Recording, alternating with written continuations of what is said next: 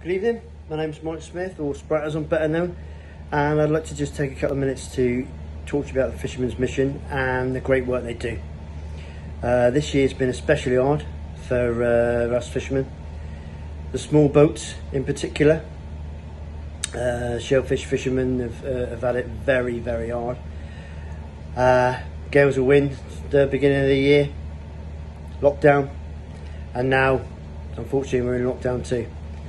A lot of the European markets have closed, so fish prices have plummeted, which isn't any good for anybody. So, like anyone, sometimes we need help, and that's what the Fisherman's Mission's there for.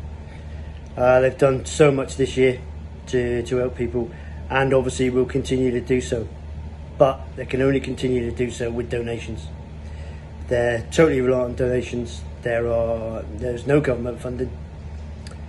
So it's thanks to everybody who donates that this work can continue.